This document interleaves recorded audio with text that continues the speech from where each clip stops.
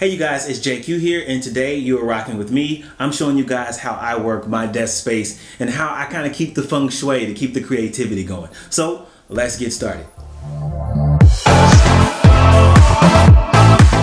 So the first thing that I want to talk about is my desk space. I actually don't have a desk, I have a table. This table I got from IKEA. I prefer a table because as a creative, I like to have as much space as possible when I need to create. So sometimes I may be painting, or I might be hand drawing, or I might be sewing something, or I'm making something. And so I like that I can move my my computer and all my tech out of the way and have this desk space. Sometimes even others come over and then I may be working with, and another laptop is here because I'm working with someone. So it kind of has that unified space. A lot of you creatives out there, I think it's like a trend actually of a lot of creatives using tables as desks instead because of the many things you can do with it. So I really like this one.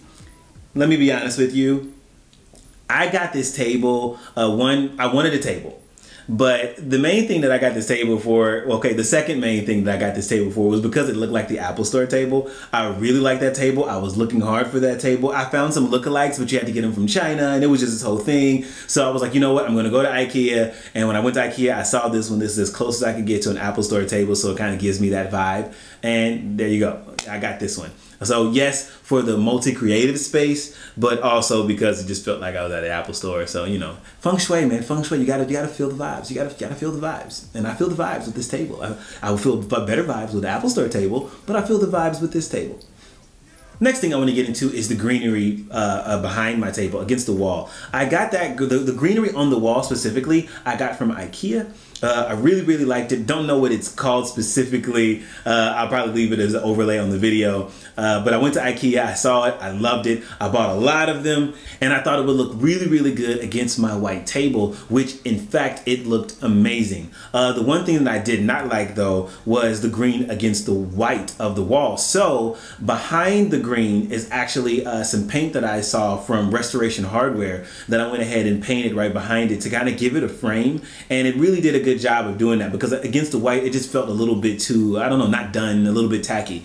So I really like that. The green right there in the center. Underneath it, I have, it's kind of like a grass. I found it at HomeGoods. I needed something, I like the green against the wall, but I really wanted a green on my table that kind of just, I don't know, just gave it a completeness. I can't really explain why it didn't feel complete. It just didn't feel the feng shui. I go on feng shui, I go on vibes, and it just didn't, the vibe didn't feel done yet. So I went to HomeGoods and I saw this and I just thought it worked amazingly. The wood is not quite the same wood of the table, but it was really close, and with the metal base, it really worked. Again, against my laptop, my Space Gray MacBook Pro, it looks phenomenal, and it definitely gives me that kind of, hey, I'm working, I'm on tech, but I'm still a human being against this earthy kind of greenery vibe. The next thing I talk about are the lights. So the lights that you guys see against it. So I love landscaping. If you guys ever go to those fancy houses and they have all the lights against the grass and everything, I was like, I wanted that on my desk. So what you guys see are hue lights, Philips hue lights. They can change various colors, and they also take up less energy than a traditional light bulb, and they last up to like 16 years. So it's like once you buy them, and you have them for a long time. You can change the color on your phone, or you can change it using Siri, or you can change it using the Amazon Echo, or you could change it using Google Home. There's so many different ways to access these lights versus just your traditional come home and push a button. So I love those. What I have are two hue lamps and then one hue strip that goes behind my desk that really kind of brings this light coming up from behind my desk onto the greenery along with these two spotlights. So it really gives it this kind of outdoor landscape vibe on my desk. Love it. And it still kind of in some ways keeps it simple. So, you can't go wrong there. So the next thing I'm gonna talk about is my Google Home Mini. I'm actually gonna be changing that out for the HomePod because I'm Apple everything. Come on, Apple everything, what? Come on now. But I really do like it. So for those of you that are thinking about getting the Google Home and may not want the, the $350 HomePod speaker, and you're okay with Google and you have Android devices or whatever this, it is a really good device. It's pretty phenomenal. And the Google Assistant this is a little better than Siri.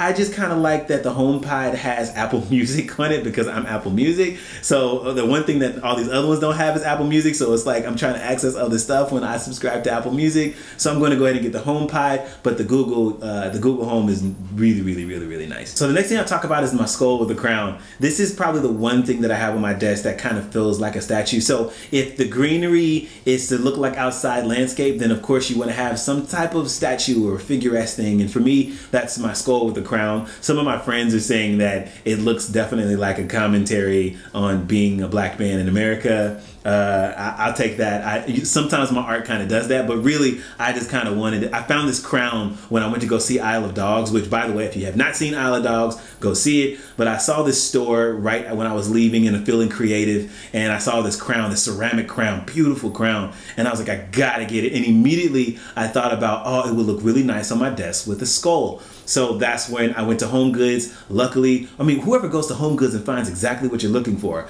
I did, and I found the skull. And so I went and I spray painted it black, and then I put the crown on it. It's on my desk. Love it, love it. So next up, I'll talk about my iPad and the stand right underneath it. So I have a 12-inch iPad Pro. Love it. I do a lot of animation, a lot of illustration, children's book stuff, and I use my iPad as a second screen to my laptop. So when I'm on Photoshop, I'm using the screen and I can draw directly onto it. And there you go. There's a children's book or animated film or whatever it is. But I really like that I have this device that I can draw when I'm here, but then when I leave, it's an iPad, or when I'm on my couch, it's I can watch a movie. So I love the multi-use of it. Underneath my iPad is the 12 South stand. I really like it that my iPad leans right against it at the right angle for me to draw. So there's a lot of different stands that change angles, but what I really like is that 12 South really found the right angle for illustration and drawing and using it as a drawing device. Really like it. And I love how it kind of continues the slope with my laptop. Now, speaking of my laptop, again, I have a 12-inch MacBook Pro, space gray with all the fixings, yada, yada, yada. But underneath that, I have a Rain design stand that almost looks just like the 12 South one. So I love how they are, kind of continue. So what I like about these stands, the Rain one and even the 12 South one, is that it's made out of one block of aluminum. There's a lot of stands that are made out of various things and they tend to wobble or something breaks. I just wanted to just work. Like, it just give me the right angle. I trust you, give me the right angle. I look at that angle, we're good. So the next thing I talk about is this Belkin case for my Apple Pencil. Man, I love this thing. I really wish Apple had done this. It holds my Apple Pencil. It holds all the accessories for the Apple Pencil, and it keeps them protected in a nice little case. But what's also cool is I can take the Apple Pencil out, and then it's kind of like a really nice little kickstand for my Apple Pencil when I need to work on my iPad. So I can just kind of set the pencil there, and then kind of, when I'm not working, when I'm ready to work again, I can pick it right up. I just really like the multi-use of this thing. And so when I'm not using it, I put it behind my iPad, but when I am using it, it's right there next to it. It's got that black and white feel to it. It looks really nice, really sleek. I like this thing. So next up, I want to talk about my Mophie wireless charger for my iPhone 10. What I really like about it is I can come home, I can set it down, and it charges. I can pick it up, and you know what I mean, and then be right on the go without a cord. Really enjoy that. And I like that it's black. It goes really good against my IKEA Desk Pad that is really sleek as well. So next up, I want to talk about the chair. This chair, Latoya and I got from IKEA. We really liked it. It's specifically for her desk, but I'm going to get one for my desk, so I stole it for this video because I'm going to get one too. I like that it's made out of just kind of one solid block. I like that it has this nice dark gray tone. And then what is amazing is the arch in the back. Some of these chairs, the arch is too high or the arch is too low. And with this one to be made out of one solid block, it goes right at the arch of my back. I mean, just perfectly right there.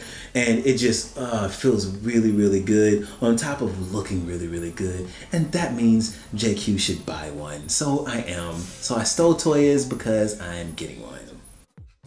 So lastly, what I want to talk about is this dongle that I got from Best Buy called the Hyperdrive. So first thing first, it's space gray. My laptop is space gray, so it looks really, really good next to it. But it takes up 2 USB-C ports on my laptop, which conveniently I only have 2. But what it does in return is it gives me a HDMI port. It gives me 2 USB-C ports. It gives me SD card slot holders, and then it gives me 2 old school USB ports, which is really, really convenient when I need to use one of them. I don't use them often, so I like that it's in a dongle that I can put away later.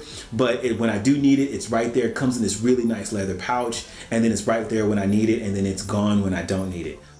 All right, you guys, so that concludes my desk tour. I hope you guys enjoyed it. If you have a question or comment, please leave that down in the comments below. I'm going to try to put all the links to everything you've seen in the description so that you guys can go visit those sites to either purchase or check them out, learn more, or even see something else that you may like so that you can, you know, soup up and add the feng shui to your desk space too.